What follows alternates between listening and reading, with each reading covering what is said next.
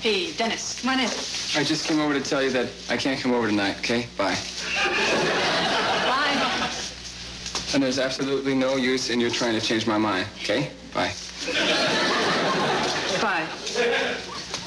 If you must know, I'm not in the mood to work tonight because I'm a little depressed. Okay, bye. Bye. You're not making this easy, Sarah.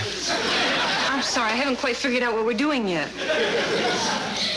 I lost the Rossetti case. Oh, Dennis, I'm so sorry. Oh, for God's sake, Sarah, don't make such a federal case out of it.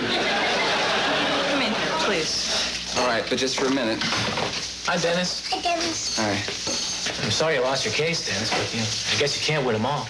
No, but you do have to win at least 1 out of 10 to stay in business. Here, sit down and tell us what happened. You want to know what happened? They decided that the damage was minimal. They do not care that a sweet little old woman cannot sit down to a meal without reliving that horrible moment when she realized someone's foot had been in her cereal.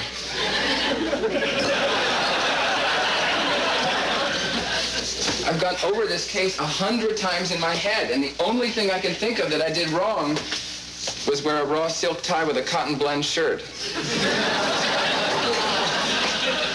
The best thing to do is just put it behind you. What we should do now is work on the Fletcher case. You know, it's always good to get right back on the horse after you fall off.